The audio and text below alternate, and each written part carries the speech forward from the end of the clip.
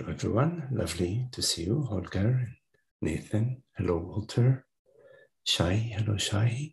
Frank. Lovely to be with you.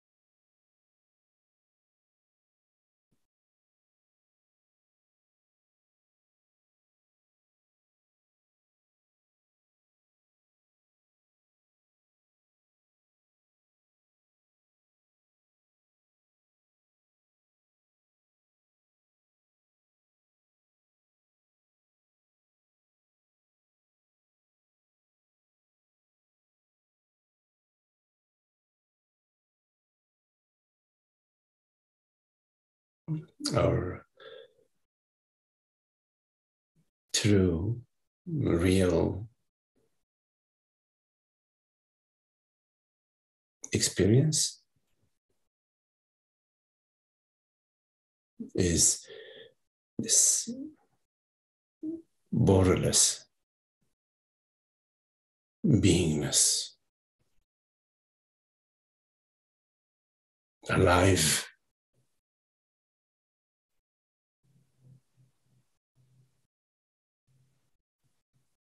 vibrant, with the peace,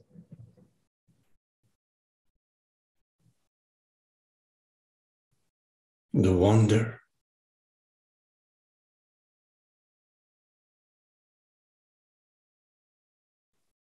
the transparency,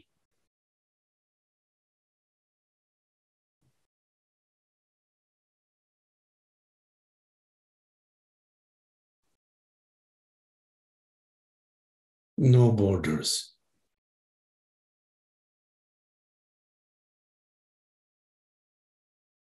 a wide open field of being, knowing, and not knowing.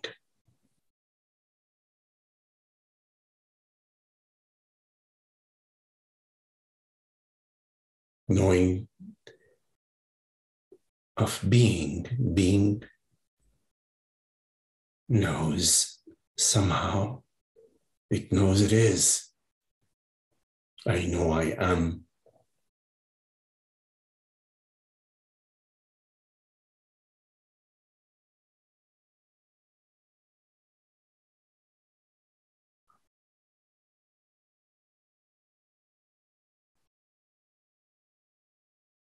Not knowing that there are no descriptive, there is no possible description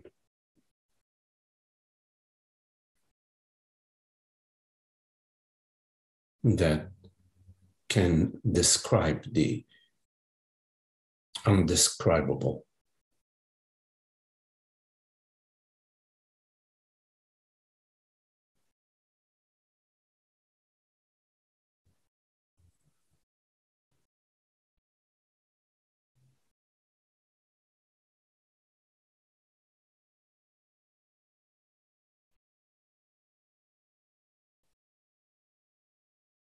This wide open field of being, knowing, not knowing,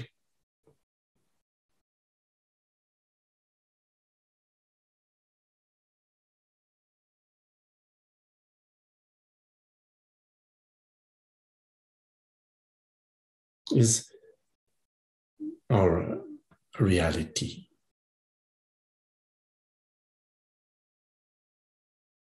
The one reality, the reality of I, the reality of everything, whatever the mind conceives,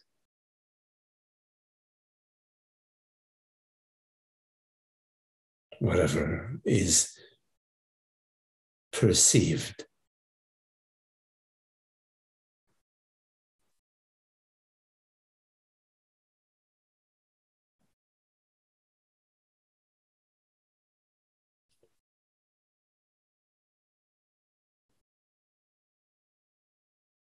Within this reality, there are no separate whatever, no separate anything, no separate people, no separate minds, no separate mountains, no separate worlds, no separate consciousnesses, nothing separate.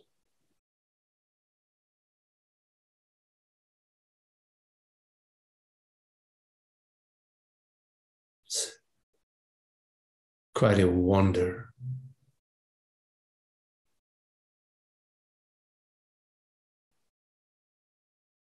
In this non-dual beingness,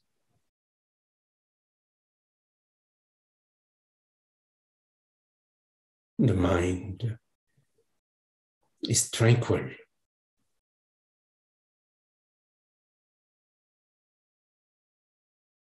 The body is merged with the universe.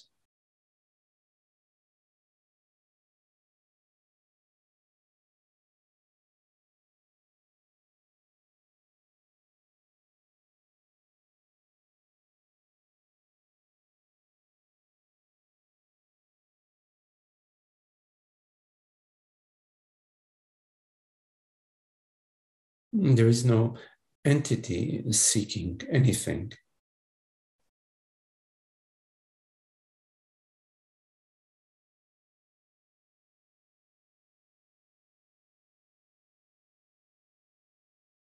Because the I that perceives is this borderless, transparent beingness,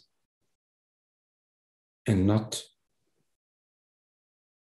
some physical, limited personal reality.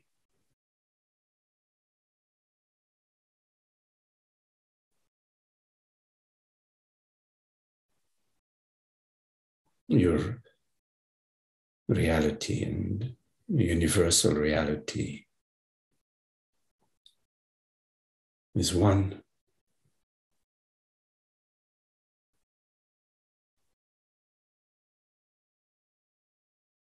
These are feeble words, meager words being shared to refer to that which is beyond words.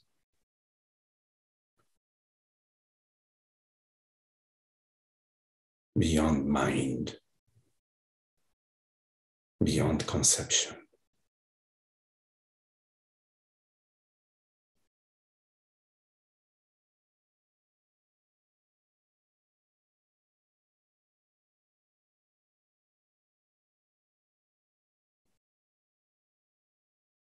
You don't start anywhere and you don't end anywhere. There is no location to I.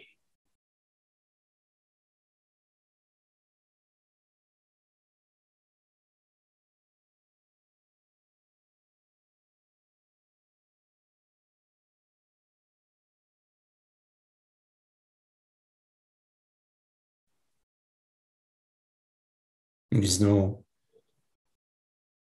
material substance, no physicality to I.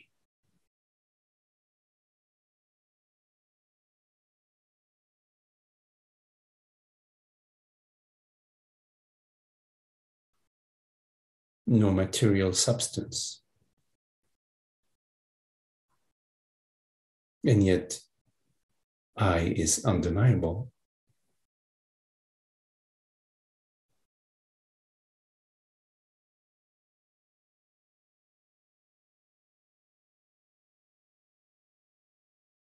Real.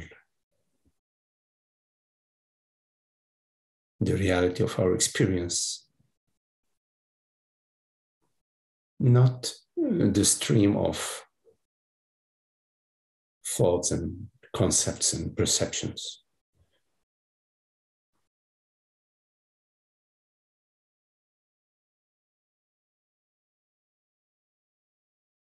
And yet this I, which is not an object,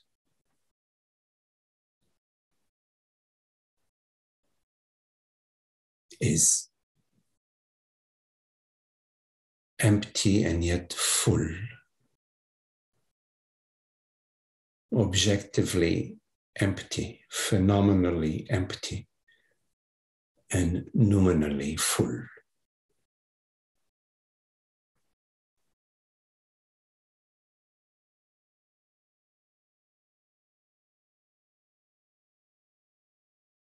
Full of self-knowing,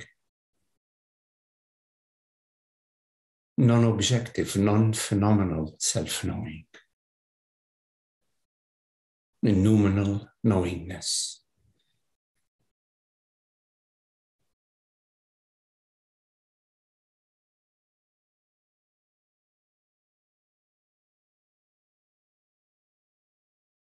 Knowing of its infinite creativity.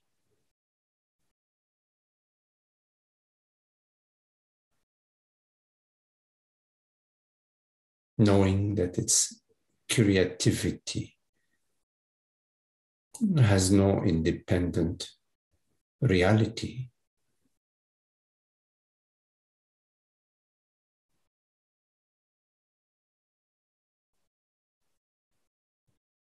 Knowing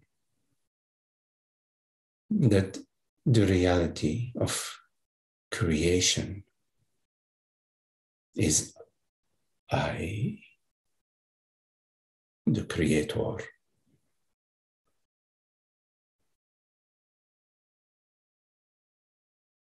So this reality is phenomenally empty, but nominally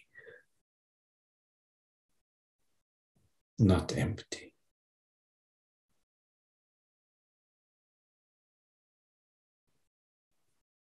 And this experience of non-emptiness, nominal non-emptiness, and a phenomenal emptiness is known as peace, intelligence, freedom, love and joy.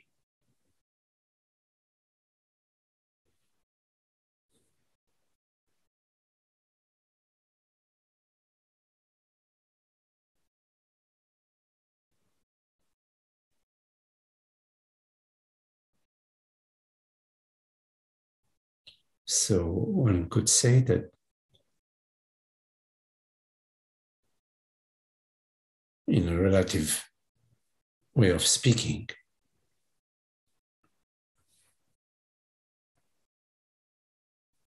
that the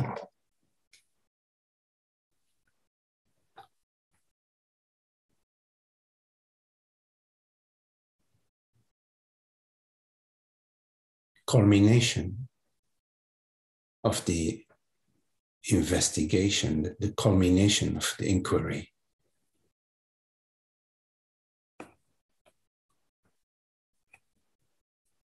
is peace, freedom, joy, and happiness.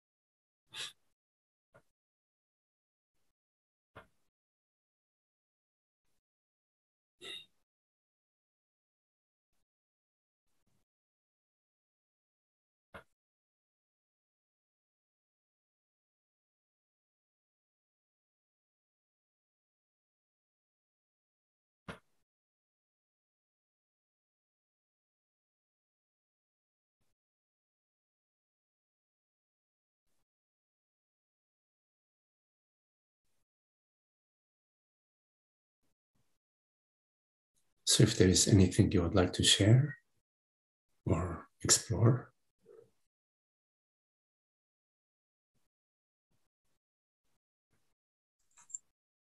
Hi, Magdi. I would very much like to explore something, if that's okay with you. Yes, Shai. I just got home, by the way, late from a family event. And instead of going to sleep, I decided I'm going to come to satsang and explore this thing that has been bothering me for God knows how long. Okay. So I'll split my question into two. It's about the same subject, but I'll split it into two to make it easier. On the last satsang I was in, you explained about decision-making and choice. You said that everything is being perceived by I awareness, I mean. So basically, let me give an example. That's going to be the best way to illustrate this. I sing, okay, but I'm not making any money out of it. For me, singing is like a therapy for my soul. Now, oftentimes what happens to me is I'm thinking, I'm going to illustrate this. I'm starting to think, should I sing this song or should I sing this song? And then, the mental chatter begins, the mental blah, blah begins. Oh, but I like this better, but this is going to get more plays. But wait a minute, I also like this, but this is better, but this is I should do this. And at the end, the decision is being made. Now I'm going to do this song. Mm-hmm. Did I make that choice, or did awareness make that choice? And on what basis was that choice actually made? Was it based on conditioning? Was it based on, because oftentimes they say that the separate self, that there is no, they say non-duality, that decisions are being made, but there is no decision maker. So if I decided to do this song, when I say I, but who decided? I just gave this, yeah. It's always I which decides. Now the question is, what is this I that decides? Is this I that decides assumed, felt, and believed to be a person, to be a personal mind or a personal brain or a personal self or a personal chooser? Or is the I refer to whatever it is that right now perceives? Because it is that, whatever it is that perceives the thought or the feeling, gee, I'd love to choose song B instead of song A. It is that I which perceives that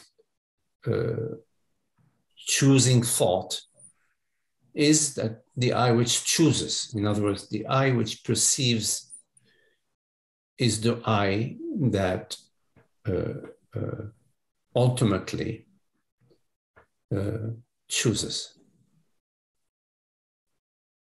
Now, when the I that perceives, meaning the I that right now hears these words, is assumed to be whatever, a son, a father, a mother, a smart guy, a great musician, whatever.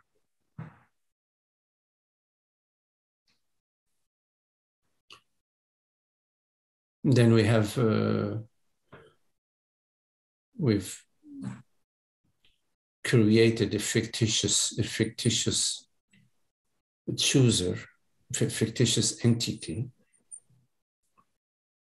a fictitious I, because there aren't two I, there aren't two selves. There is just one reality. So you have to make a choice which reality I refers to. In my choice, I refers to whatever it is that right now perceives this perception, right? That right now hears these words and somehow through this body mind is speaking these words. So sorry, you said something very profound. I just didn't quite understand that. When I awareness believes he's a person, then there is an illusion of a person being of a personal chooser or a personal doer.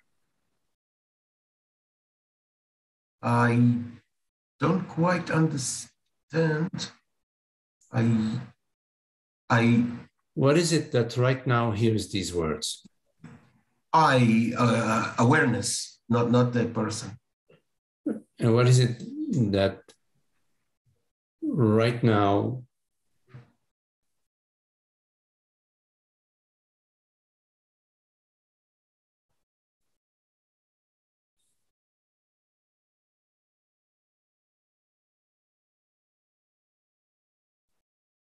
perceives the thought that says, for example, I want to have dinner after Satan. Awareness. I mean, is there in your in your experience any other I? I mean, is there any other I besides awareness? Well, I will admit that sometimes I still fall into the illusion of being a person. Sometimes.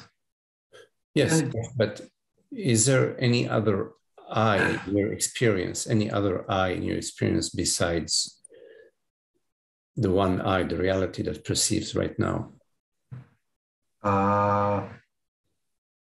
No, there's just the I that perceives everything, including all this mess I have in my head.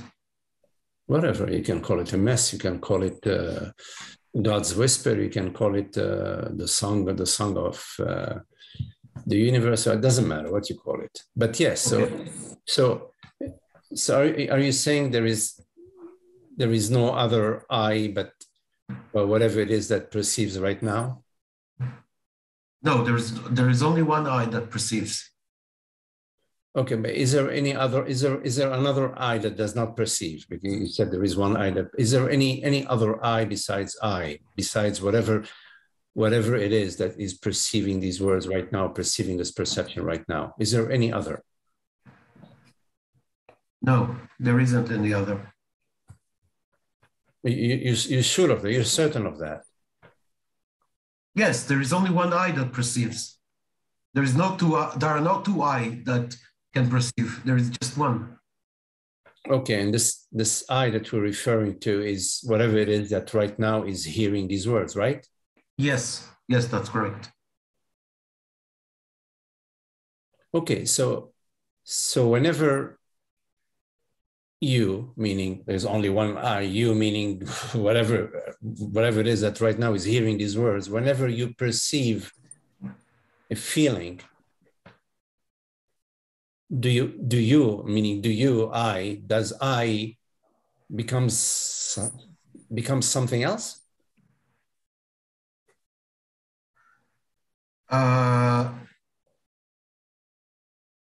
No.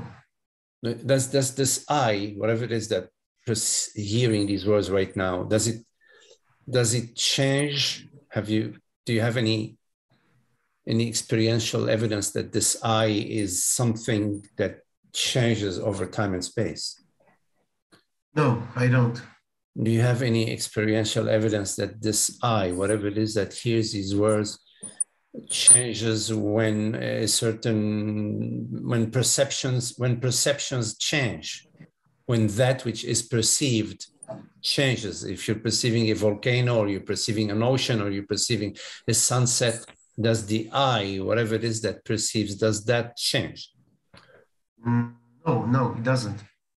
Okay, is it your experience that this I changes when it's perceiving a beautiful feeling, or a negative feeling? Oh, well, that's a really soft spot, because it's a very good question. Let me that's a really soft spot. Let me tell you something. Oftentimes,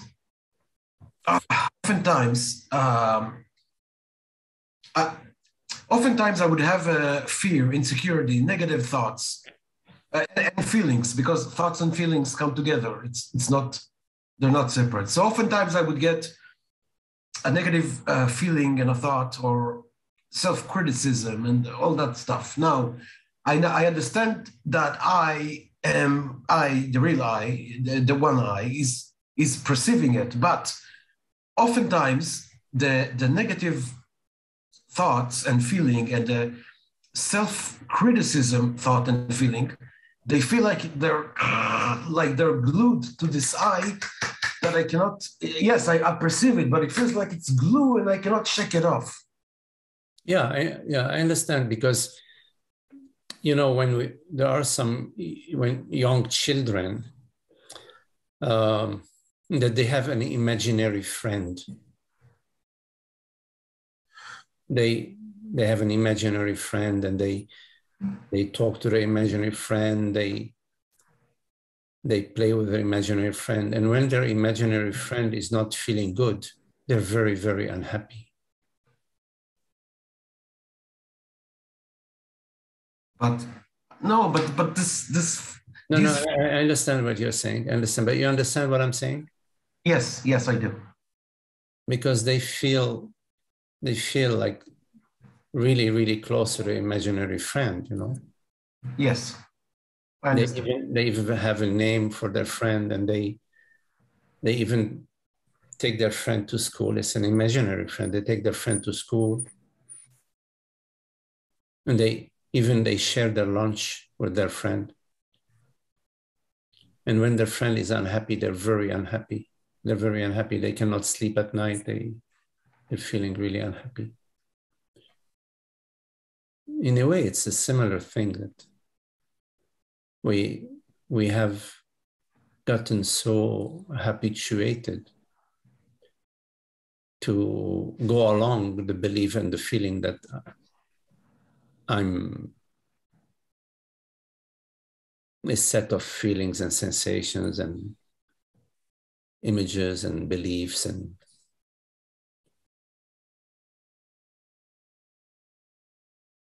so we're so habituated to associate I with the body-mind. So when the body-mind is feeling sick, we are feeling sick. When the body-mind is feeling depressed, we're feeling depressed. When the body-mind is hungry, we're feeling hungry.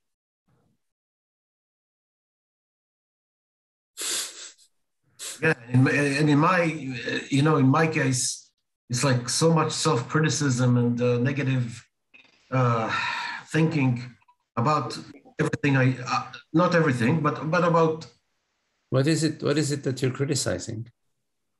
Oh, well, I told you that music is for me a therapy for my soul. And let's say I chose a song, and then I decided to sing that song, and it was everything was edited, but that does not stop there. Then this nagging mind comes in with the feelings, right, and says, "Oh, maybe I could have done it better." Yeah, and then, but I did my best. But then another thought comes and says, "Oh, but this I should do better." But no, not. You like to play this game, okay? No, I don't like it. If you didn't like it, you wouldn't play it. If you didn't like it, you wouldn't play it. But I don't like it. I swear. No. Don't try torture. There is something that likes it. To a certain extent, you like. You wouldn't play it if you didn't like it. So how do I stop liking it? Because goddamn, I don't feel like I like it. I mean, it's torture. Well, I mean, if you have clarity that is torture, then if you have a pair of boots that are, your foot is size 9 and the boots are size 8, and when you wear the boots, it's torture. So then what do? You don't wear those boots, right? Right. So once you're aware that this is torture, it doesn't make sense to wear those boots again, right? Right. Now you're saying it's torture. Yes. So you know it's torture. Yeah. You know it's torture. So why then do you continue to judge yourself? I'm afraid of failing. I'm afraid of doing a bad job. Oh, so you have a good reason. Okay, so all right. We're going to change the story. So you have a size 9 feet and you have size 8 shoes. And when you wear the size 8 shoes, it hurts you really badly. But you're afraid of not finding a size 9 boots, or you're afraid that if you don't wear those size 8 boots, you would have wasted your money. So therefore you wear them and you are unhappy and miserable every step you take. You're unhappy and miserable. Okay, so you have a good reason to be unhappy and miserable. So, okay, so that's good. If you have a good reason to be miserable, it's your call, you know, it's your call. It's your game. It's your game. You play that game, so you have a good reason to feel miserable. Then what they say, be my guest, but it's your choice. So I will choose differently then. Absolutely. I mean, if you want to, if you don't have to wear those size 8 shoes. Why? I mean, maybe you have a good reason. I don't know. I'm just saying, if it's up to you, you take a look. Just that so much fear of failing and not being good enough. Okay, so you have a good reason. Then you have a good reason. You want to protect the fear. You want to make sure that the fear is has a lot of nice cream around it. Is very, it has a nice velvety blanket. Sure, of course. So then you have a good reason to. What do you say? The mother takes the baby in her arms. You take the fear in your arms and you sing a lullaby. You sing a lullaby for the fear. Okay, well, good. So this is what you enjoy. You enjoy singing a lullaby to the fear. No, I don't enjoy it. Well, you just said that the fear is really important for you. No, I just can't shake it off. If I could shake it off, I would. Well, the fear, you give it the importance that you want to give it. So the fear is basically a sensation that arises to you. Yes. And then you say, oh, gee, no. This sensation should not be, right? Yeah. I have to get rid of it. Okay, yeah. So then you don't need to do that. You don't need to say, oh, no.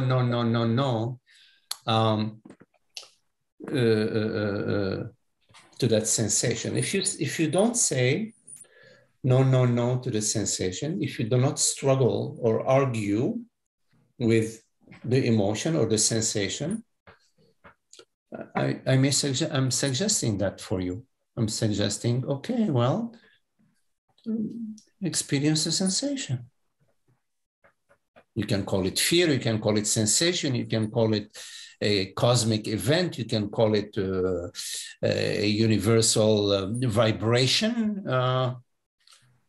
It is all of that and none of that, right? Yeah, I mean, yeah. So if you are trying to protect yourself from a sensation, then you're going to repeat the blaming, the self-criticism, the various defense mechanisms that you are habituated to perform or to do. Right? Yes, I guess. Yes. Not I guess, I know. Yeah. So you can explore the fear as being first a neutral sensation, experience, appearance, manifestation. You can explore that. And you can explore the possibility of experiencing that without using the old evasive. Sorry, what's evasive in English? Evade, the old blaming, escaping, the old okay. strategies, the strategies of escaping. Mm-hmm. And you can also contemplate that the reality that perceives right now is not a man or a woman or a person or a mother or a father or a son.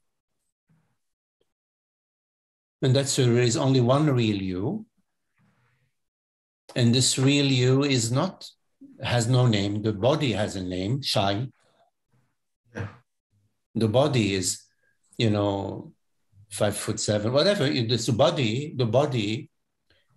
but you can contemplate that you are not an object.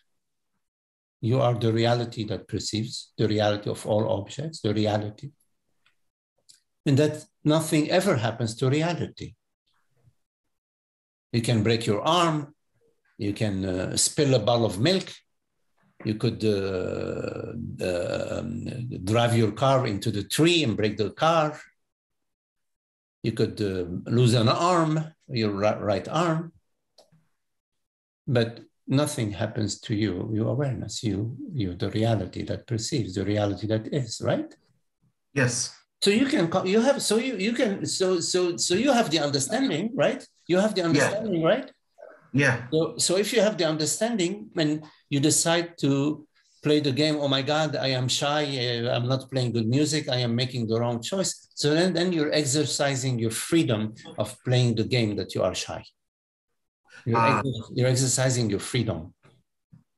I see. This is why Francis often says that ignorance is our exercising our freedom. Yes. Sometimes he says our last freedom. Yes, I understand. I understand what I have to do now. Thank you so much, Magdi. Okay, Shai.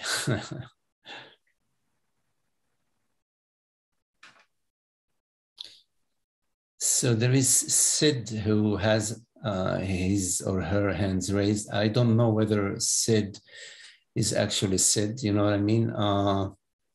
Oh, I think that is my friend. Okay, so I don't know, it could be that Sid is, you know what I mean, Holger, maybe somebody who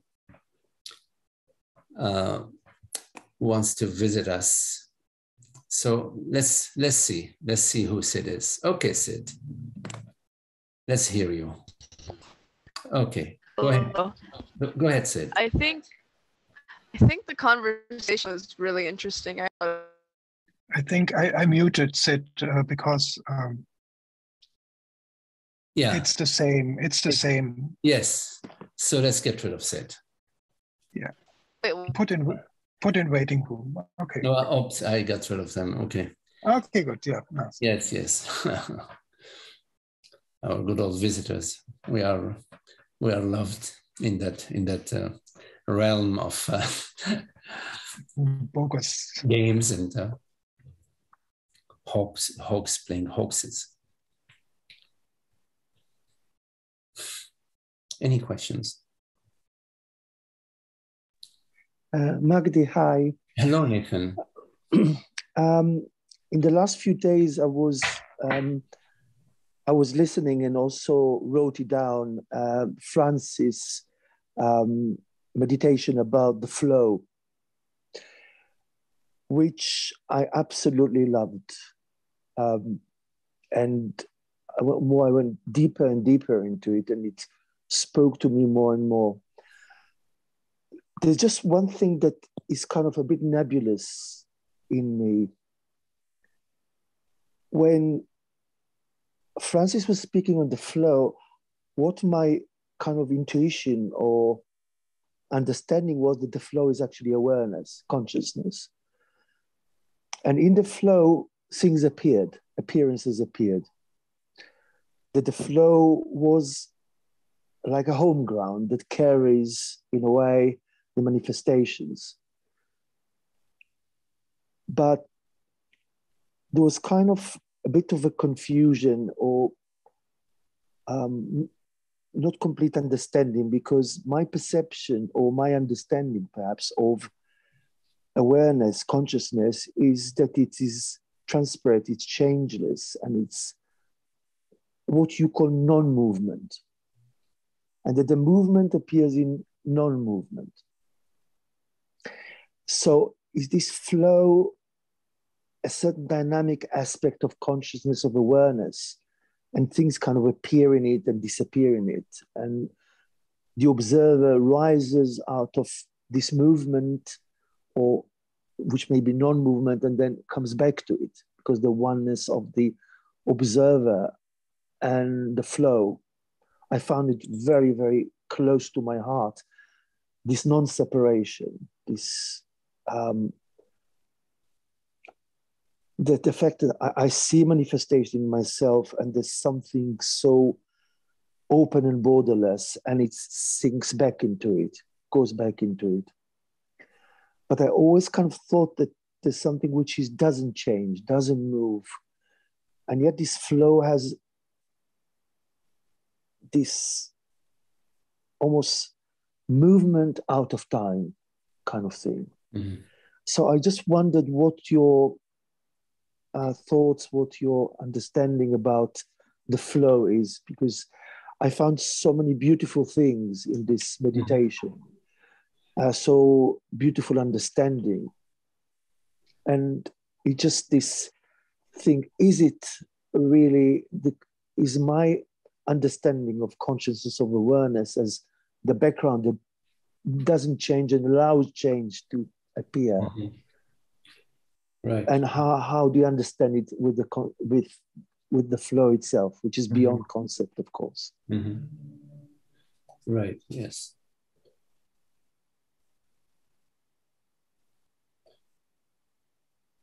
So the river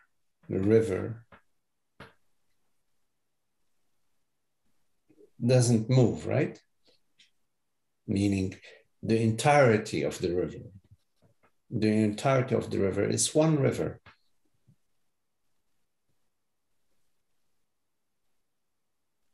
The river as a totality, as a whole, doesn't move. And yet, a river is movement, meaning there is movement within the river. Although there is movement within the river as its totality, as its wholeness is not moving, is not going anywhere. It's the river, or maybe the ocean. Maybe the ocean doesn't move as its entirety. The universe as its entirety isn't going anywhere. As an entirety, as a totality. But there is movement within the universe. Galactic fields and planetary. Now the awareness, consciousness, when we're speaking about awareness, consciousness, the experience of awareness and consciousness is the experience of peace. In undisturbable peace, a peace that is causeless peace. It doesn't move. Only that which has a cause, which is an effect, moves. Depending on the cause, it moves.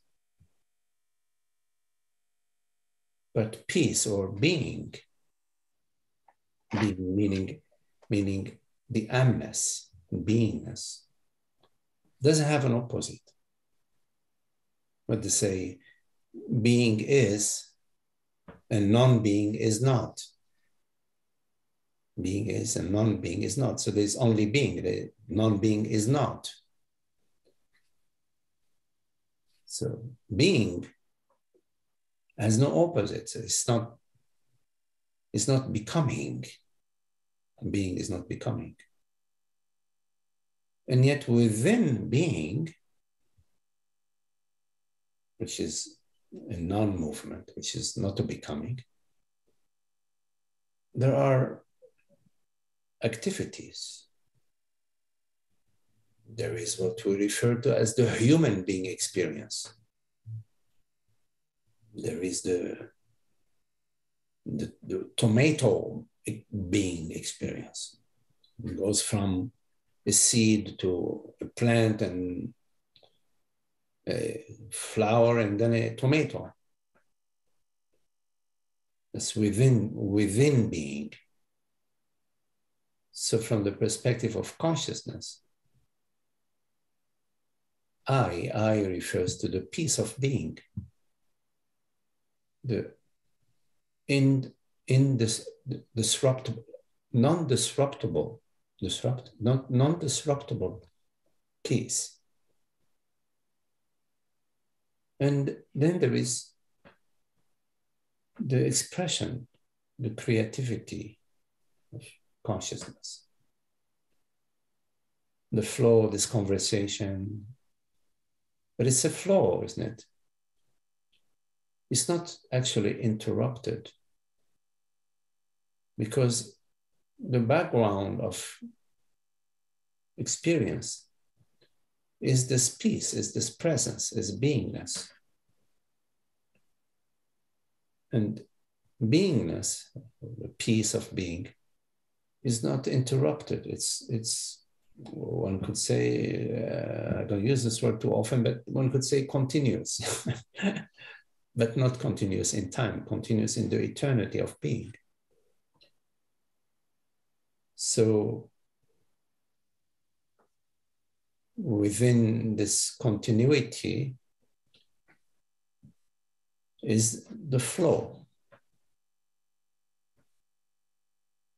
of expressions and creations and sensations, and there's a harmony in the reality, in the absolute sense. There's a harmony. It's the harmony of the yin and the yang, or the hourglass. The hourglass, when you flip it, you know, the sand goes down. It's Yes. more emptiness and less sand, but there is less emptiness and more sand on the other side. It's a flow, it's a relationship. There is a continuity. So in the breath, there is a continuity. Now the discontinuity is an impression, is a belief. For example, the belief that, when the breath is interrupted, and the body is no longer breathing, then something is going to happen to the universe. Something is going to happen to I being universal being. Something is going to happen to I, to consciousness. So that's a sort of a disruption of the flow, but it's not real disruption, because the flow is still going on. It's just an impression, a local impression of the contraction.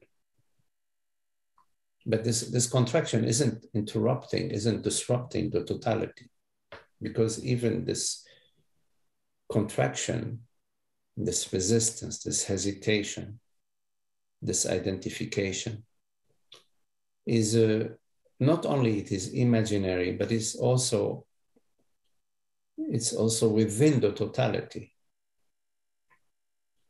It's part of the reflections in the mirror, the images on the screen.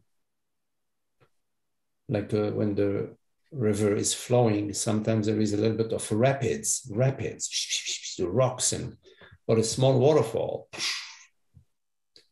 You could say it's some sort of interruption in the river, or some sort of event.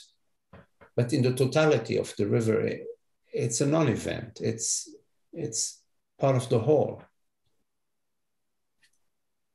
So the thing to understand is that the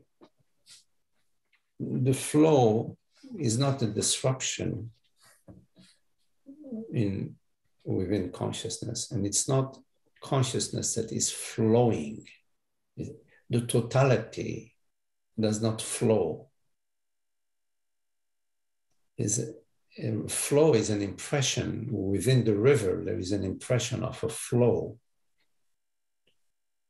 But the total river it's one river. It does not flow. Where is it going? Yes. Yes, Magdi, thank you. I get it. Thank you. I just wanted to say that the meditation today was sublime, and thank you so much for it. It just brought everything so clear. Thank you, Magdi. Thank you very much.